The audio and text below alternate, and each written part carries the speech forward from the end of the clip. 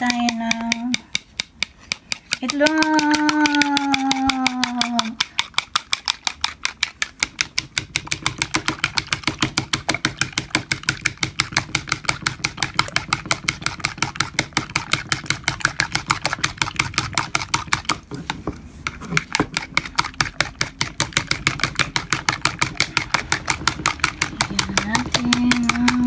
Olive oil na naman. That's olive oil.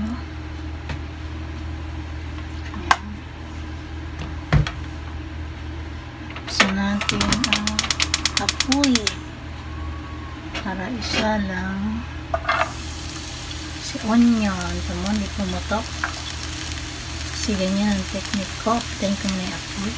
Bago ko isang nang hindi magtalsik.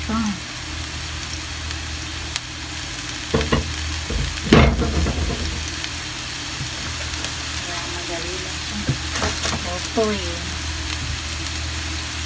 Yan. At sanay huwag kong mag-ano-ano dyan. Magluk-luk ka.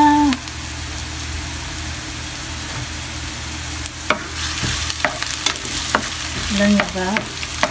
Gagawin ko din sa onion.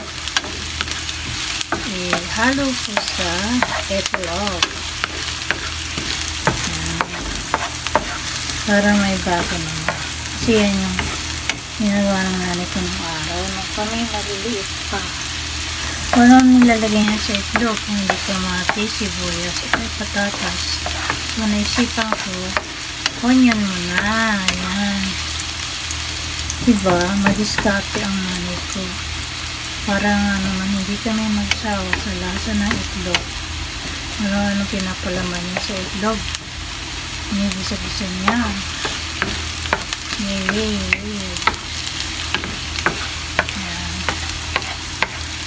Tapos pagka mag-brown ka na, so ako nilagay sa itlog.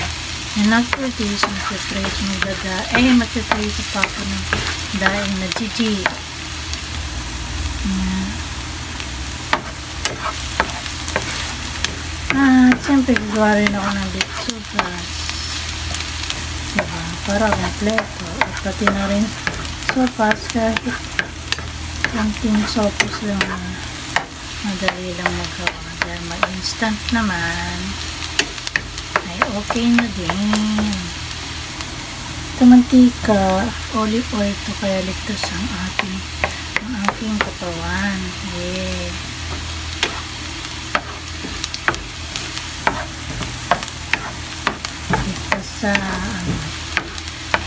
Sa cholesterol kasi itong olive oil nilalagay pa nga ito sa sa mga salad, vegetable. Yun yung walasing na ako sa ito, pero nagagawa ko magluto at kasalukuyan nagpe-play at kasalukuyan naglalaba multiple. Dapat ay natutulog ako, hindi pa rin ako natutulog kasi nga ang daming gawain. Nasikaso ko pa yung mag-ama ko, diba? So, next, butos itlogan. Ulit na natin sandok. Butos na si itlogan bago masunog ang onion. Yeah! Kunti lang masarap ng itlog. Kasi dalawa lang yun. Saka yung itlog na nilagay ko yung brown po. Yung sustansya talaga ay yung talagang wala siyang cholesterol. Pag yung brown yung mga mamahalin pwede na siya. Dito antay natin pwede nang balitering. Ready, get set, goto Kanadoro ka, not perfect. Hindi pa ano pa siya dun sa ibabaw kasi. Masama-sama po sa ibabaw kasi. Dahil iba lasing na ako sa pampatulog. Pero nagagawa ko magluto. Diba? Diskarte. Kaya parang lasing kausap. O kikain. Pwede na yan. Yung ano yan, yung parang may itim-itim. Yung sibuyas po yan. O diba? Tapos mamaya maprito na ako ng daing. Sunog yung plato. Ihanda ang plato. As usual, same plato. Naman tayong masyadong plato din. Ay, naku, nabasa. Yung pinansasandok ko, nailagay ko sa tubig. Ginoo. Sus, Ginoo. Ito na yan. Bango-bango na. Uy, hindi pa pengkay. Umay na naman yan na. Ano kaya niluluto ko? Hindi na makakain. Kasi nagda-diet siya. Ayan. Diba?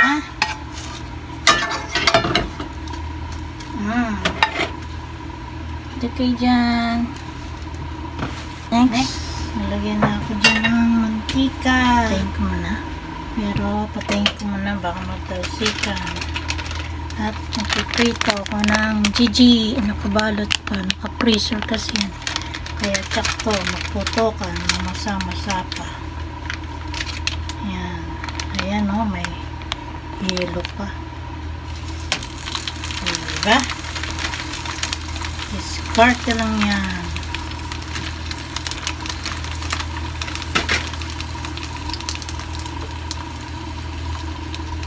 Mandar ba? Ay, ang mandar naman. So, lakasan ko na ang apoy.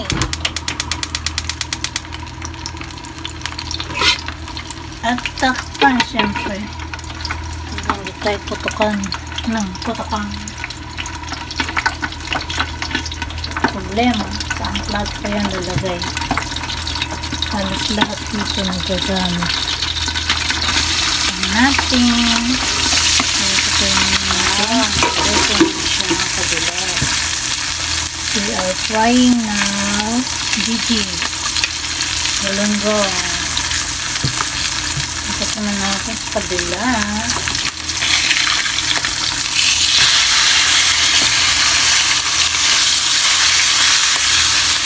Alam nyo bang meron pa nga yung yellow kasi galing ng freezer.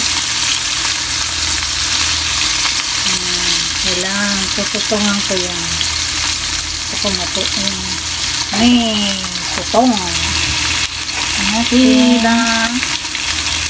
Ulit. Sa kabila. Wow, tutungan. Tutungan ko rin sa kabila. Pero masarap na masarap. Diba?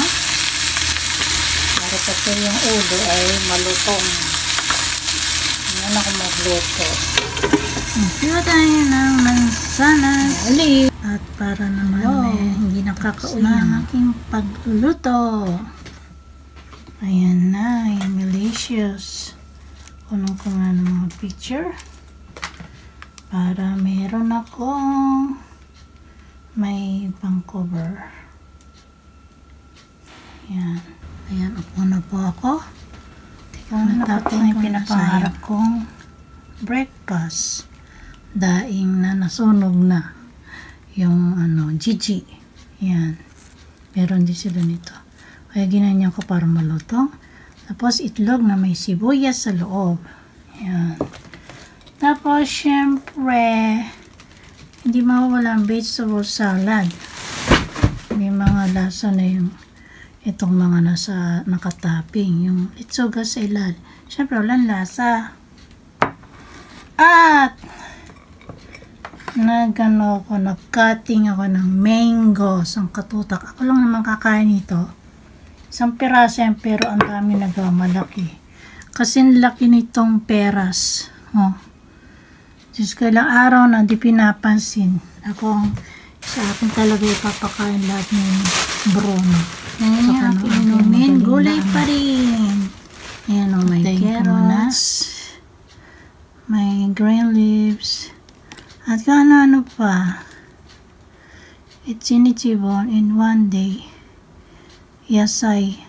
Ibig sabihin ng yasay. Vitamin C, B, carotene, calcium, magnesium, kalium. 100% gulay. So, umpisa na natin bago mapuno ang cellphone.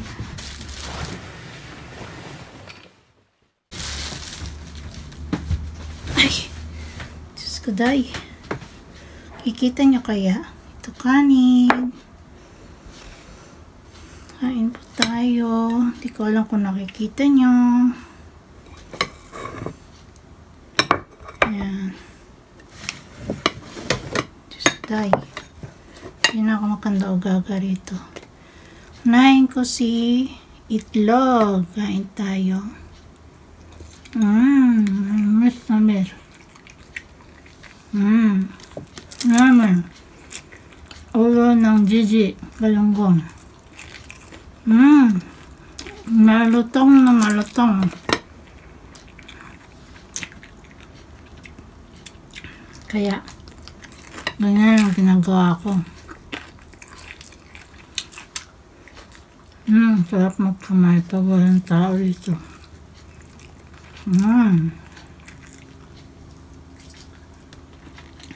Manamis namis yung itlog ko, may sibuyas kasi.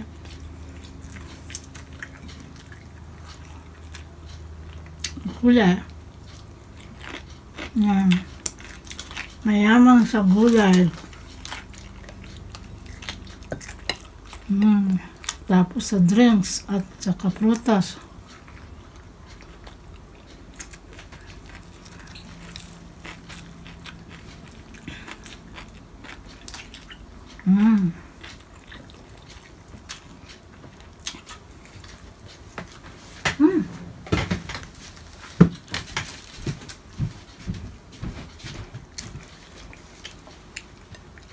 Naku, ako nakikita.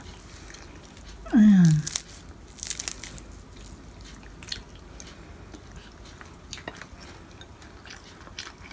Ayan. Sarap ng Galunggong.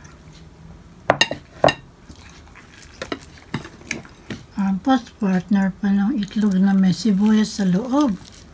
Kamay-kamay na natin itong mga guys. Pilipina naman ako eh. Siyempre sanay na ako dyan.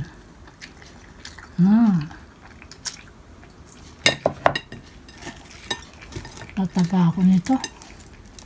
Nababayaan ako ng pamilya ko sa kusina. Ano tong?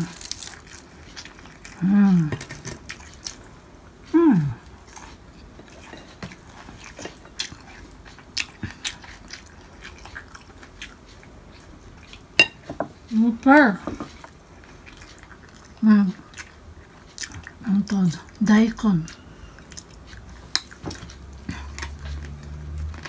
Carrots. Ang daikon means ano ba yan? Labanos. Ito. Pepino. At litsugas. Yan lang po. Nakailang minuto na ba?